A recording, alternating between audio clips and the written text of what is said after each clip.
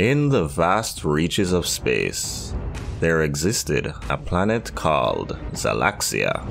Its inhabitants, a race of Cyborg XParrots, were technologically advanced and had long ago depleted their planet's resources. Desperate for more, they set their sights on the abundant and untapped resources of planet Earth's XRPL Rainforest. The Zalaxian leaders, after much research and planning, created an evil cyborg XParrot named X3P. Unlike other XParrots from Zalaxia, X3P was designed with a single mission: to infiltrate the XRPL Rainforest of Earth, locate its resources, and bring them back to their planet. As X3P made its way through the vast expanse of space towards Earth, the XParrot and X-Chameleon oracles had sensed the danger and were put on high alert. XRPL Rainforest will not go down without a fight. They had formed a resistance to protect their beloved rainforest, and were well equipped to do so.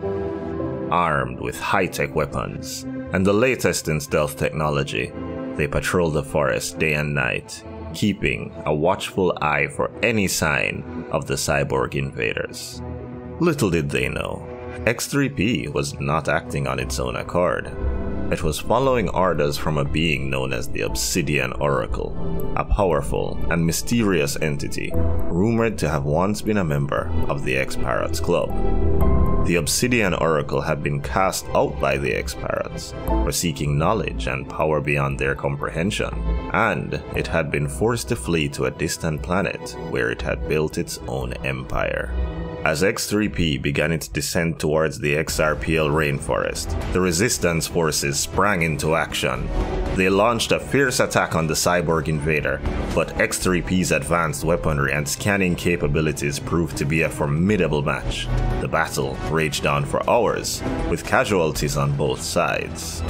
Just when it seemed like all was lost, a figure emerged from the shadows. It was the Obsidian Oracle, coming to claim its prize.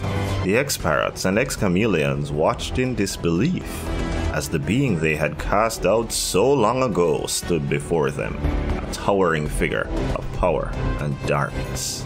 As the rainforest had seemed to be defeated, the XParrot and X-Chameleon oracles appeared and had band powers together to banish the Oracle of Obsidian once again. The time to rebuild was then, as the oracles of the rainforest felt that they had not seen the last of the evil Oracle of Obsidian.